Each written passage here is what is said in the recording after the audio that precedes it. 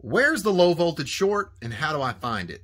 Today I'm going to be giving you tips to help you find low voltage shorts in the field faster and better. I'm going to be teaching you how to use your meter and check resistance on wires. I'm going to be teaching you the process of elimination that I use to be able to find that low voltage short.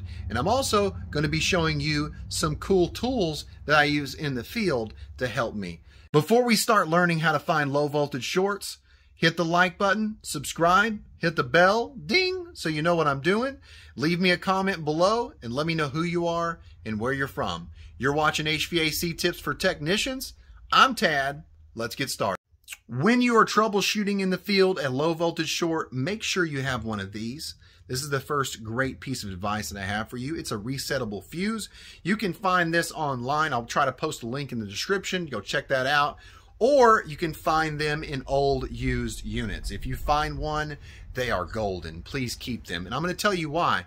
This is a typical blade fuse, right? This blade fuse is a one-time only fuse. So when this fuse pops, when you have a short, you have a blown fuse, then you have to replace it with a new fuse. You do not need to replace that blade fuse with another one until you use this to be able to find that short. Once you find the short, because this is resettable, it pops right out when there's a short, and then you can just reset it by pushing right here. Then you can get it fixed and then put the blade fuse back in. But have one of these resettables on your tool bag, because that is what is going to help you not to blow all these fuses and have to replace and replace and replace until you find the short. So what is a fuse for? It's for protecting the transformer. The transformer, if you don't know what this is for, you need to check out my video on my playlist, HVAC Tips for Technicians. I got a video on relays and transformers, contactors, and how they work. But the transformer is protected by the fuse. Anytime you have a transformer blown on a unit, do not just replace the transformer if it doesn't have an inline fuse. And brands that do not have an inline fuse, what are you doing? You have to have an inline fuse. They're fantastic. But this transformer here reduces the voltage from line voltage to control voltage, okay? So you have your 120 volts or your 240 coming in, and then you have your 24 coming out, and that's what is used to control not only your relays, your contactors, but your thermostat. So it's control voltage. All right, let's move on. Now I'm going to do a simple explanation of where this short could be. The short can only be in 4 places. It can only be in the thermostat wire, the thermostat, the indoor section, or the outdoor section. So indoor, outdoor unit, thermostat, or thermostat wire. So there's only 4 places where this short could be. And all you got to do is you got to check your outdoor, your indoor, your thermostat wire, and your thermostat. And once you start to isolate each one of those, you're going to be seeing if that fuse is popping. And once you isolate each section, once you find out that, hey, my fuse is no longer popping and I have the outdoor unit disconnected, that's where my short is, then you're going to be able to actually do a visual inspection, or you might actually have to ohm out some coils, and I'm going to show you how to do that to be able to find that short. Let me show you this example I've got and how the transformer is wired in series with the fuse and how that protects it. Let me show you this. So this is your thermostat. This is your indoor unit, relay for heating, relay for fan and a transformer. And then this is your outdoor unit, right? Because all we have in the outdoor unit is a contactor, sometimes a board, and then a couple pressure switches, right? Here is how the fuse is wired for the transformer. You can see this is our secondary voltage, our common and our hot. This is our high voltage coming into our transformer.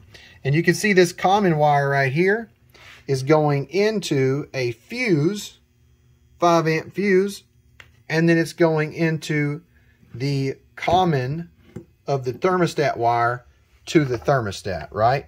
Okay, so we have our common and our hot. I'm going to show you how that's wired right here on the hot, common, C and red, okay? Now, how do we find this short?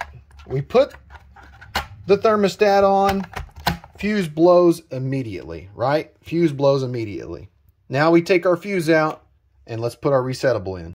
All right, so we now have our resettable in line with our transformers, common, okay? So now that we have this in position, finding a short is as easy as this. You see this wire, this low voltage wire leads to the outdoor unit. Turn my unit back on and disconnect this. Let's disconnect it. All right, so fuse is in. We just disconnected the outdoor section, so now the low voltage wiring is not going to the outdoor section. Now the fuse is no longer blowing, right? I just isolated the outdoor unit. Now it's no longer blowing this fuse, so I know the short is in this area. Now I'm going to show you how to ohm thermostat wire to see if the thermostat wire is bad. Now I've disconnected the wire from the outdoor unit and the indoor unit's air handler, and I'm going to ohm out this piece of wire. So the first thing I do was disconnect it and leave it open. All right, so we need to turn our meter to ohms to be able to measure the resistance of that thermostat wire from the indoor to outdoor unit that we've got isolated. We're going to leave the wires not touching. We put our alligator clips on those wires and we should have no reading. Now, if we touch these two wires together, we should have a reading, and that's how I'm going to do my check. OL, okay? So we have no reading. Now let's put these two wires together and see if that changes. Now we've got those two wires together, and on the other end we're measuring the resistance, and since they're connected, we have continuity, we have a resistance reading. Now this is typically how I would measure the resistance and check and make sure that we didn't have a broken wire. You can do this in the field. You can use your meter this way. So this is isolating the thermostat wire from the indoor to the outdoor unit.